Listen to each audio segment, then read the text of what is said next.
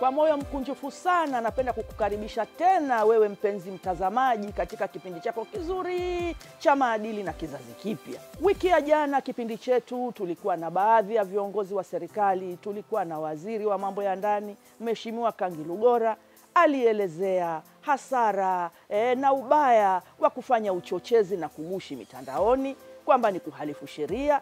Tulimsikiliza vile vile mkuu wa jeshi la polisi Afande Simon Nyakoro Siro, akaelezea umuhimu wa kutii sheria bila shuruti, akawaasa na vijana pamoja na wazazi wao.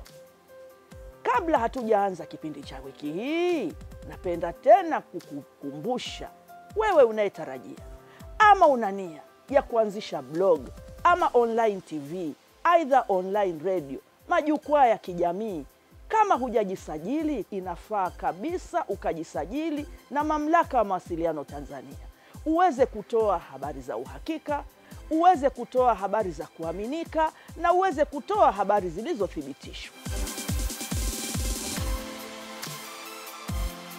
Baada ya kuzungumzia sheria na kanuni za maudhui mitandaoni na kuchambua makosa yanayoweza yakatendeka na adhabu zake, leo tunazungumzia mambo chanya yanayopatikana katika mitandao ya kijamii. Je, tuna watu wa mfano ambao kutokana na matumizi ya mitandao wameweza kufanikiwa? Na pia kwa kiasi kikubwa tunao vijana, tutawasikiliza hapo punde, ambao wamepiga hatua kubwa katika maisha yao. Na hatua hii ni kwa sababu tu wametumia mitandao ya kijamii kwa njia chanya. Frank Nose ni jina linalofahamika sana Tanzania nzima kwa sasa. Kijana mdogo mwenye mambo makubwa na mafanikio makubwa. Tumsikie anasemaje leo, anatuelezaje, imekuwaje? Mimi naitwa Frank Nose, ni muuzaji wa viatu vya kike. Na mimi kwa asilimia kubwa, kwa asilimia 80 biashara yangu inaendeshwa na mtandao wa kijamii ambao ni Instagram. Kwa sababu mimi ni mtu ambaye niliona fursa kwamba naweza nikafikia watu wengi sana kupitia mtandao wa kijamii. Kwa hiyo niligundua kwamba kwa sababu nilikuwa nishawahi kwenda China kufanya biashara yangu nyingine, nilikuwa nafanya biashara kwa upande wa wanaume. Nikaona kwamba kuna fursa katika upande wa viatu vya kike. Na kwa sababu mtandao wa kijamii naweza nikafikia watu wengi sana, niliona kwamba naweza nikatumia strategy ya kuwauzia watu mmoja mmoja kwa bei ya jumla. Kwa sababu watu wengi wamezoea kwamba mtu anayenunua jumla bei yake huwa inakuwa tofauti na anayenunua rejareja, kwamba wa jumla lazima anunue vingi ili apate bei nzuri kuliko anayenunua moja moja. Kwa sababu mimi ukijaribu kuangalia hata kwenye Instagram yangu nina followers zaidi ya 70,000. Na mimi wale watu niliamua kuwauzia kwa bei ya jumla. Kwa hiyo mimi sina bei ya jumla na rejareja. Mimi bei ya jumla hiyo ndo ninauzia pia na mteja ambaye ananunua pea moja. Niliamua kufanya hivyo kwa sababu kupitia Instagram nikipost post yangu moja inaweza kufikia watu mpaka 20,000 mpaka watu 30,000. Wala watu 30,000, imagine nikipata watu 1,000 au watu 500, kila mmoja anataka pea moja moja. Hiyo nikawa nimeuza jumla. Kwa hiyo mimi biashara yangu kwa sasa hivi imefanikiwa kwa kiasi kikubwa, naweza nikasema kwa sababu tu ya Instagram. Na wateja wote washajua kwamba siku tukiingiza mzigo watu wanaona kupitia Instagram. Chochote ambacho mimi nafanya, update yoyote ambayo tunaitoa kupitia kwenye biashara yetu ni kupitia Instagram. Kwa hiyo mimi naona ni fursa sana kubwa kwa mtu yoyote ambaye anataka kufanya biashara. Vijana wengi wakijaribu kuweka wazo la kibiashara kwenye Instagram, wakiacha tu kwamba Instagram ni sehemu ya kuonyesha maisha yangu, jinsi ninavyoishi, nielewa mambo ninayofanya, lakini pia wakichukulia kama ni fursa, ni sehemu ambayo naweza nikafanya biashara, Instagram ina nafasi kubwa sana ya mtu kuweza kufanya biashara kuliko watu ambao wanaweza kufikiria. Pia kikubwa ambacho naona mimi sisi wenyewe vijana tunaweza tukasema pia ni bahati kwetu, ni kwamba serikali yetu imetupa fursa ya kutumia hii mitandao ya kijamii. Kwa sababu kuna nchi zingine kama sisi tukisafiri tukienda China huwa tunapata shida sana kutumia kitu kama Instagram, kwa sababu kule huwa haziruhusiwi. Kwa hiyo napenda sana nitoe shukrani zangu kwa serikali kwa kutupa fursa ya sisi kuweza kutumia hii mitandao ya kijamii, kwa sababu pia wangeweza wakaiblock au wakatukuwa kuna masharti magumu sana ya kutumia hii mitandao, lakini wameiacha iko wazi. Sasa hivi tunaweza tukaitumia na tukabuni biashara zetu na tukazidi kukuza biashara zetu kupitia hii mitandao ya kijamii. Na mimi niseme tu kwamba mitandao ya kijamii, kwa mfano kama mimi kwa experience, mimi kila kitu maisha yangu yote kwa 100% ni kwenye mitandao ya kijamii, kwa sababu biashara zangu kila kitu nafanya kupitia mitandao ya kijamii. Na kama nilivyosema kwamba biashara yangu kwa 100% kubwa imetengenezwa na Instagram. Na hii biashara, baada ya biashara kukua, pia imesababisha mimi nikaweza kupata nafasi ya kuajiri na vijana zangu wengine. Na vijana wangu wengine pia ambao nimewaajiri, kwa mfano kama Dar es Salaam hapa tuna branch 3, Sinza ziko 2, Kinondoni iko 1, na tumeweza kuajiri tena vijana wengine Arusha na Mwanza. Na hii yote ni kwa sababu ya Instagram. Bila Instagram hii biashara isingeweza kupanuka, na wala tusingeweza kujua kwamba kuna mahitaji Arusha au kuna mahitaji Mwanza.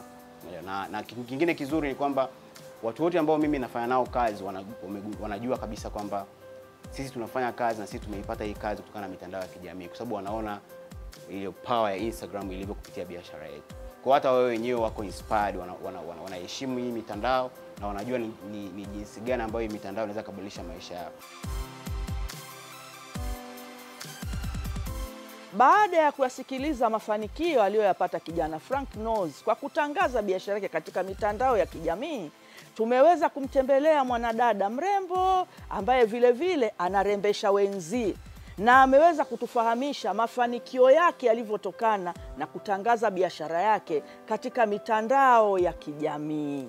Naitwa Algiva Godwin, ni owner wa Giva Beauty Spa, and Giva Beauty Spa inahusika na especially na wanawake, urembo, tunafanya makeup kwa maharusi, na watu wa kawaida. Tunafanya single ile Swahili body scrub ambayo ni nzuri, ambayo inatoa dead skin, inakuwa na ngozi nzuri. Vile vile tunapendelea sana kufanyia maharusi, na vile vile watu ambao wanapenda ngozi zao vile vile tunawashauri wafanye sana. Na vile vile tunafanya pedicure na manicure, na tunafanya wax ambayo ni painless. Mitandao ya kijamii inanisaidia sana katika kazi zangu, especially mimi natumia sana Instagram na Facebook. Kwanza nimeanza sasa hivi na mwaka mmoja na miezi 7, kwanza nimeanza kutumia Instagram kwa ajili ya biashara yangu. Wateja wangu wengi sana nimewapatia Instagram. Ninachokifanya niweze kupata wateja wengi, na kisha kila siku na post at least kwa siku mara 2. Na nikipost na post muda ambao ni mzuri. Kama asubuhi watu wako kwenye foleni, watu wengi wanachezea simu, wakienda ofisini, na muda mzuri mwingine ni muda wa mchana, watu wako lunch time, wamerelax, wanakula, wanacheck simu zao, na jioni kuanzia saa 9, saa 10, saa 11 ni muda mzuri pia wa kupost. Kwa ninachokifanya mimi nahakikisha kwamba nakuwa na muendelezo wa kuposti services zangu ambazo nazifanya at Giva Beauty Spa, na imenisaidia sana kwa sababu nikiweka post yoyote pale naweka na bango ya simu ya ofisi na kwangu na ya ofisi, na nikiweka watu wanafanya appointment, na imenisaidia sana to be honest. All my clients wametoka Instagram. Yani nimetumia social media vizuri. Compare ukitumia social media vizuri, mimi ninavyoona kwa faida ambayo mimi naipata sasa hivi, to be honest unatengeneza la nzuri sana. Na kwa ushauri mimi ningependa instead of wewe kutumia Instagram kwa ajili ya kutukana watu, kutengeneza fake accounts, kwa ajili ya kuhack watu, kwa ajili ya kufanya vitu ambavyo sio havina faida yoyote kwako, ningekushauri wewe kama uniangalia leo hii, ningekushauri utumie Instagram kwa ajili ya biashara yako na kwa ajili ya kuingizia kipato, kwa sababu Instagram inalipa na social media zinalipa. I use Instagram, natumia Facebook, natumia Twitter sometimes. Yani to be honest, all my clients wametoka Instagram na mwaka mmoja na miezi 7, and I see a lot of feedback ni nzuri, na ninaona nakuwa every single day. Tofauti ni kwamba zamani tulikuwa tutumia sana referrals, yani unamwambia mwenzako kwamba nafanya kitu fulani, yeye anamwambia mtu fulani anamwambia mtu fulani. So sasa hivi kidogo naona vitu teknolojia yetu imeturahisishia vitu vizuri, kwa hiyo tunapata sana wateja kutumia Instagram tofauti na zamani. Mpenzi mtazamaji, siku zote kwenye kipindi hiki tunaelezea kwamba fursa zinazotokana na mitandao ya kijamii hazina mipaka. Ni nyingi sana, hasa zikitumiwa kwa njia chanya. Tumewasikiliza waliotuelezea kuhusu maendeleo ama mafanikio makubwa ya biashara zao kwa wao kujitangaza kwenye mitandao ya kijamii. Sasa tukiachana na biashara, fursa nyingine kubwa ni elimu. Mtu unaweza ukasoma, ukajisomea online kwenye mitandao mpaka ukafuzu. na ukaweza kuendeleza ndoto zako. Binti Pearl anatueleza kwamba yeye kwa kutumia mtandao ameweza kujipatia elimu. Naitwa Pearl Pinky Bemudu. Mimi ni mtaalamu kwenye masuala ya IT, Information Technology. Mitandao ya kijamii ina faida kubwa sana. Siku hizi teknolojia ilivyoendelea, dunia imekuwa kama vile kijiji.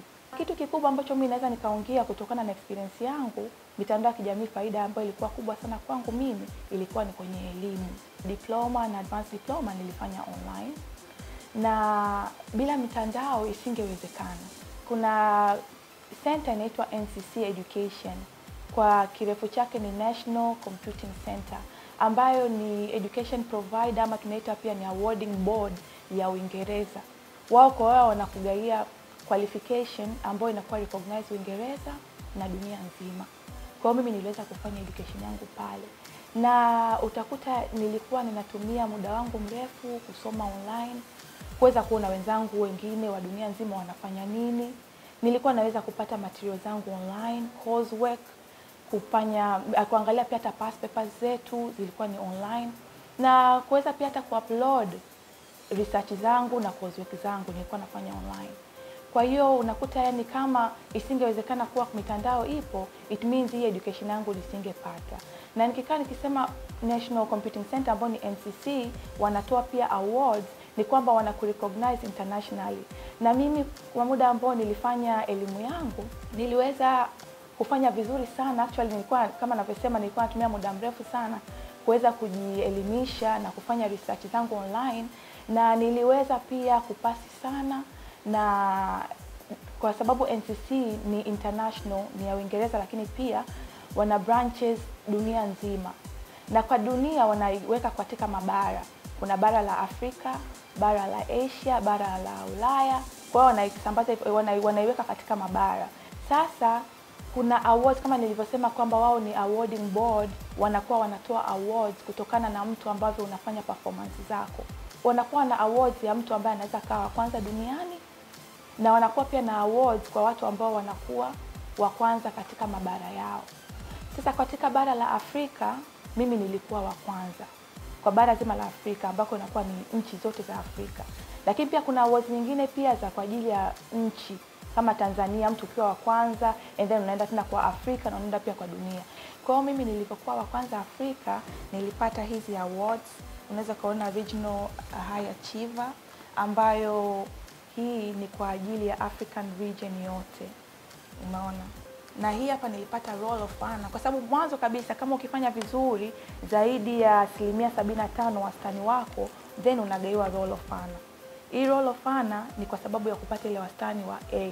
Kwa hiyo nilipata Roll of Honor kwa kupata wastani wa zaidi ya A na zaidi, yani kama kuanzia 75 na kuendelea. Lakini mimi nilipita zaidi, sio tu kwamba nilipata tu wastani wa A, lakini mimi pia nilikuwa wa kwanza kwa Afrika nzima. Meaning kwamba nilipita nchi hata kama Nigeria, Kenya, Uganda. Kwa hiyo unaweza ukaona mitandao inaweza kumsaidia mtu kinamna gani. Baada ya hapo tena kupata advanced diploma, nikaendelea pia nikafanya degree katika University of Greenwich, ambayo ni university ambayo iko Uingereza.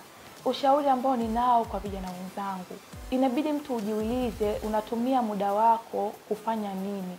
Jiangalie unafanya kitu gani katika mitandao ya kijamii. Je, unaitumia kwa faida? Inabidi uangalie muda wako unavyotumia. Kwa sababu kama wewe unaweza kununua bando yako kila siku, lese unatumia shilingi 1000 kununua bando yako, inamaanisha kwamba unatumia shilingi 30,000 kwa siku 30 za mwezi. Hizi 30,000 ambazo umezitupa kwenye mitandao ya kijamii, pengine labda tu kupashana habari za umbea, pengine labda tu kusema watu, ama kusambaza habari za kizushi, ama kuposti picha ambazo pengine hazina maadili.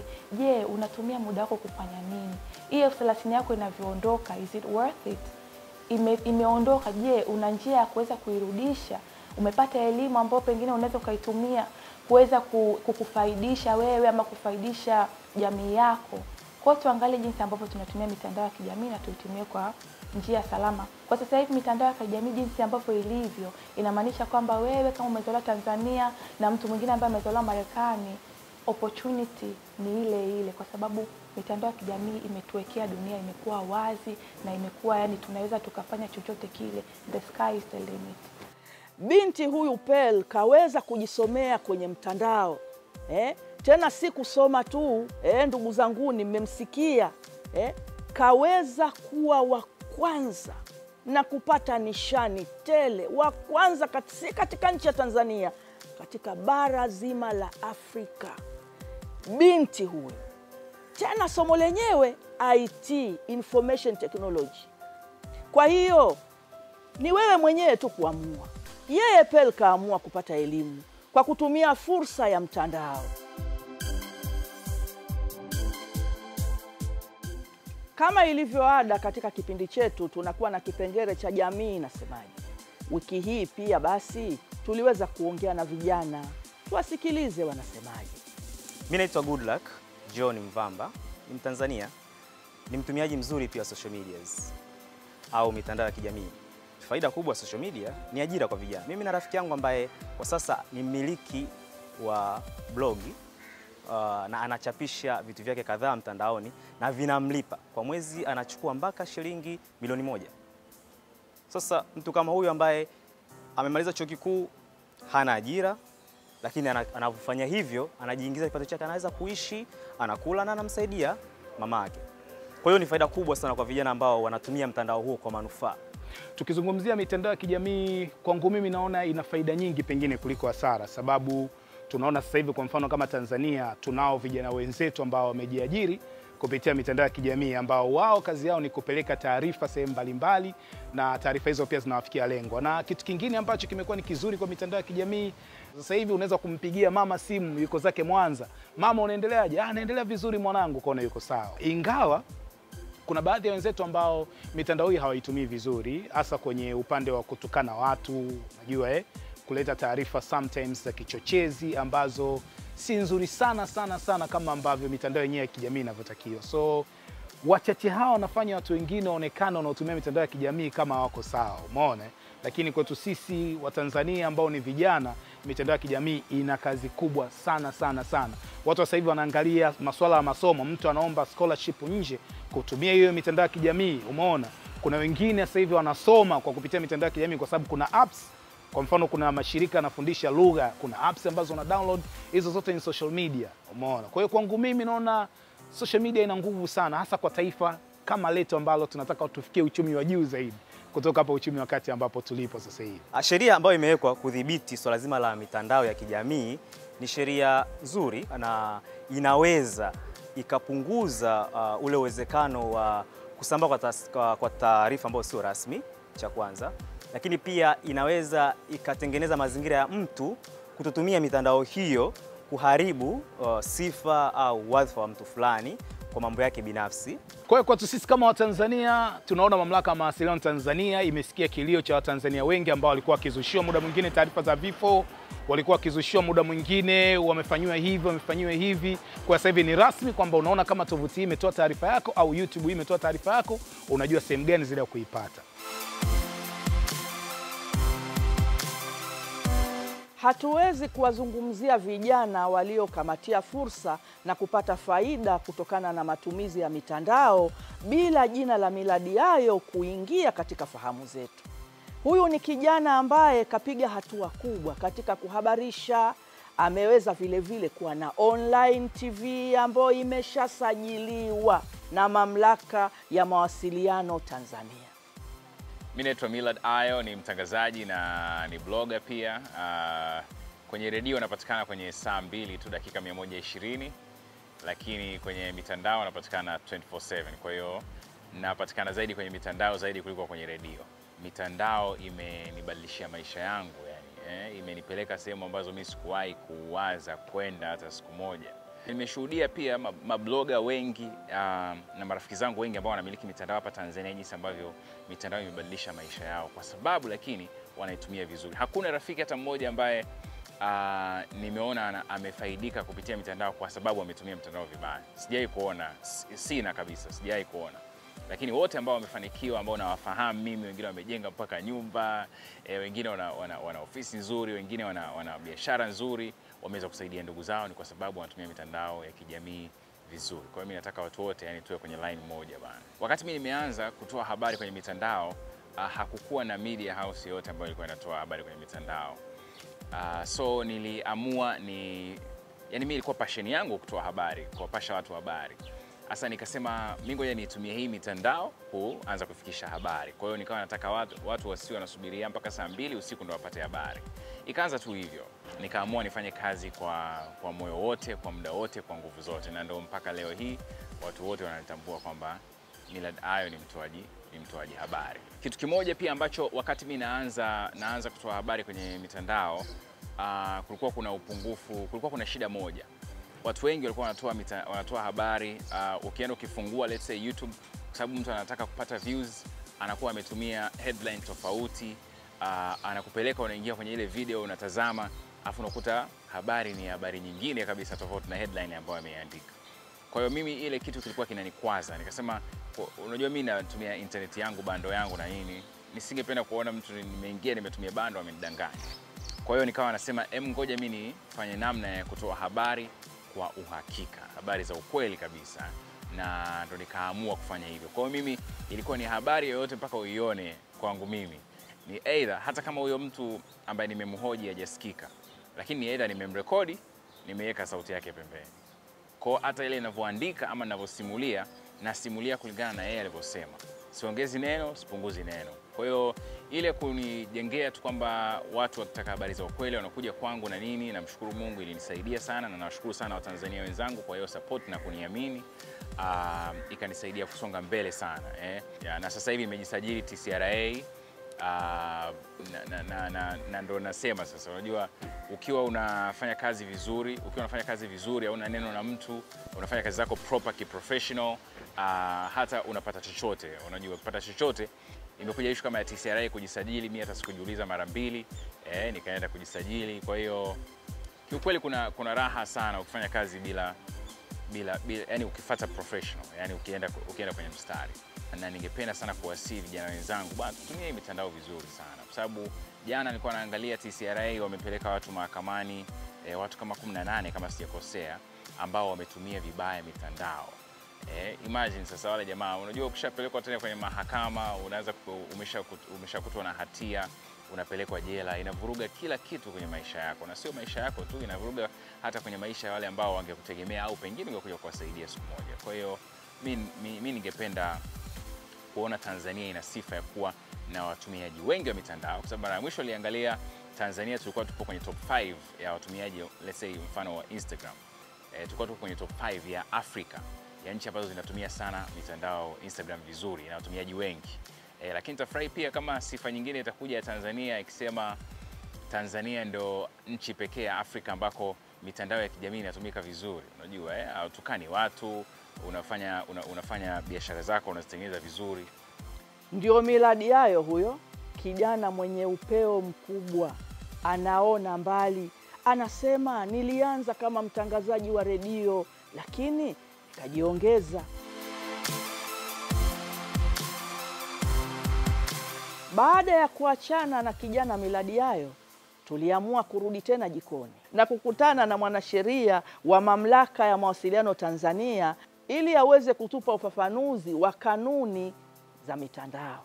Mamlaka ya Mawasiliano Tanzania inatekeleza majukumu yake na kazi zake mbalimbali kwa kutumia sheria na kanuni mbalimbali. Moja ya kanuni ambayo Mamlaka ya Mawasiliano Tanzania inatumia katika kutekeleza majukumu yake au shughuli zake ni kanuni ya maudhui ya mtandao ya mwaka 2018 kama ilivyoanza kufanya kazi mwezi wa 3 mwaka 2018. Na kama tunavyojua, matumizi ya mitandao ya kijamii imekuwa ikiongezeka kwa sababu ya ukuaji wa kiteknolojia. Watu wengi wamekuwa wanatumia mitandao ya kijamii katika shughuli zao, na imekuwa ni msaada mkubwa. Lakini kwa upande wa pili, mitandao ya kijamii inaweza ikatumika vibaya kwa kuvunja kanuni na sheria zilizowekwa za maudhui ya mitandao ya kijamii. Kwa mfano, mitandao ya kijamii inaweza kutumika kwa kuweka habari potofu, kupotosha watu au kupotosha umma, kuweka taarifa za uchochezi, kuchochea ugomvi kati ya watu na watu au kati ya kundi fulani la watu kiimani au kisiasa. Kwa hiyo inakuwa ni kutumia mitandao ya kijamii vibaya, pamoja na kuweka picha zisizo za maadili, kuweka picha za pornografia au picha za watoto za pornografia. Hivyo vyote inakuwa ni kutumia mitandao ya kijamii vibaya, au pia kuvunja amani, uvunjifu wa amani au kuleta tishio kwa nchi kwa kutumia mitandao ya kijamii, kutumia lugha za matusi. Tumeona watu wanatumia mitandao ya kijamii, wanatumia lugha za matusi na vitu vya kuchochea ugomvi. Kwa hiyo unakuwa unakiuka ule utumiaji. Badala ya kuleta faida, wewe unaleta upotofu katika kutumia hiyo mitandao ya kijamii. Kwa hiyo unavyotumia mitandao ya kijamii vibaya, sheria inakubana na sheria inakudhibiti. Kwa hiyo kwa hii kanuni ya maudhui ya mitandao ya kijamii inasema wazi, ukifanya hivyo vitu nilivyovisema hapo vya ukiukwaji, hivyo vitu vibaya nilivyovitamka, sheria inakuchukulia kwamba umefanya kosa la jinai na imeweka wazi adhabu yake. Utakapokutwa na hatia, utapewa adhabu ya kulipa faini isiyopungua shilingi za Kitanzania milioni 5 au kifungo cha kwenda jela kisichopungua miezi 12 au vyote vinaweza vikaenda kwa pamoja. Kwa hiyo nawasihi watumiaji wote wa mitandao ya kijamii waweze kuzingatia sheria, kanuni na taratibu, watumie hii mitandao ya kijamii kwa ajili ya manufaa yao na kwa ajili ya manufaa ya wengine na sio kuleta mambo maovu, kwani sheria itachukua mkondo wake na TCRA ipo kwa ajili ya kudhibiti maudhui yao yafanyike kwa ajili ya faida ya watu na sio kwa ajili ya kupotosha. Tumepata ufafanuzi wa kina kutoka kwa mwanasheria wetu wa leo, Bi Happiness. Mimi naamini kabisa, mpenzi mtazamaji na mpenzi msikilizaji, kwamba haya tunaoyazungumzia katika vipindi vyetu yanaingia katika ufahamu wetu. Mitandao ya kijamii ina faida nyingi ikiwa tu inatumiwa kwa njia chanya. Mitandao hii kama ilivyo dawa, inaweza ikawa sumu ikitumika vibaya, inaweza vile vile ikakupoteza iwapo kama utaitumia vibaya, ukaweza kugongana na sheria, kwa sababu sheria za mtandao na kanuni zake zipo za maudhui mitandaoni. Unapoenda kinyume, sheria itakukamata. Lakini hawa vijana inapendeza jamani, wamekumbatia fursa. Wewe kijana unayesikiliza na kuangalia leo, wewe mzazi unayesikiliza na kutuangalia leo, jiulize, huwezi kupenda leo mtoto wako akawa kama Frank Nose? Huwezi kupenda leo binti yako akawa kama Eldiva? Huwezi kupenda kijana wako akawa kama Miladi Yayo? Ama huwezi kupenda basi binti yako au kijana wako akapata nishani ya kwamba ameweza kufanya vizuri masomo yake tena mtandaoni na kuweza kuwa wa kwanza katika bara la Afrika? Mitandao ina faida nyingi. Kijana, fanya kazi. Vijana, mjiongeze. Kwanza siku hizi ukienda kwenye makundi ya vijana wanashindana, msio mnashindana mavazi tu, mshindane na maendeleo. Naona vijana wadogo wanaendesha magari mazuri, vijana wadogo wanajenga mijengo mizuri. Ndio tunayoyataka. Kama tieni fursa. Serikali imetoa fursa jamani, nchi nyingine fursa hizi hazipo. Mitandao hii hairuhusiwi. Leo hapa mitandao bwerere, ukitumia tu bila kuhalifu sheria. Kama ilivyokuwa ada na kuacha leo kwa haya. Fanya kazi kijana. Binti, fanya kazi. Kijana, fanya kazi. Ni kazi tu ndio itaweza kukukwamua hapo ulipo. Jiongeze kijana. Laborare estorare. Kazi ni sala na sala ni kazi. Ni mimi wako Mama Terry.